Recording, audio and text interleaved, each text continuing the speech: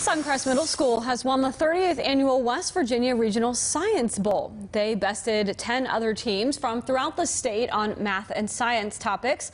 And now that they have won, they will represent West Virginia at the National Science Bowl in Washington, D.C.